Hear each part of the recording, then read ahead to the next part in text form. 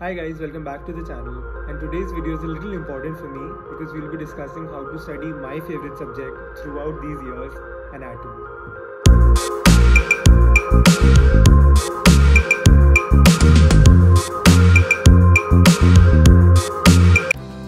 I'll be honest with you guys, initially I hated anatomy. Like, I didn't get a single discussion we used to have in dissection hall or theory classes.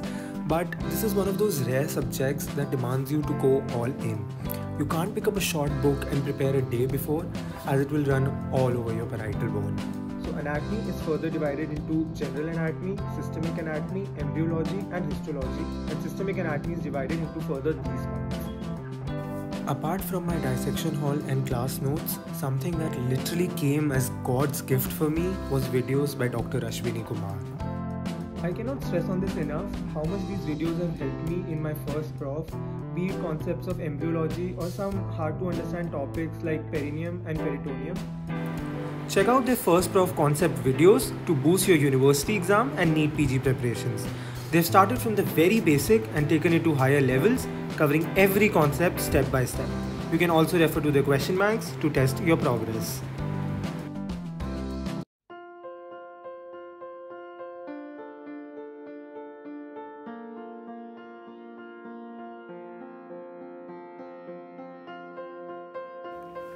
Now this is a very introductory part which holds a very short weightage in our exams. I don't think you need to go through the whole book for general anat or genetics. You can just jump onto the frequently asked questions directly, practice them a few times and you're good to go. You'll have no difficulty understanding the language because it mainly covers up the portions that we've already done in your NEET preparations. So this is the heavy part. It's tricky, requires deep understanding, and if you try to mug it up, you'll end up messing up the whole frame God has made for your body. Whenever a topic starts in your class, make small notes that you carry with yourself to dissection hall so that you will be able to relate your theory with practical demonstration. Secondly, before you open your book, cover up every chapter from the eGurukul app.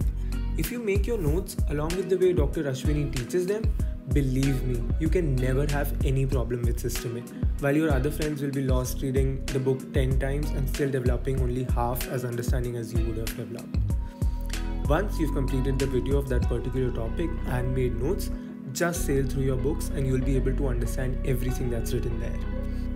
For diagram references, you can make use of the book Human Atlas by F. Netters.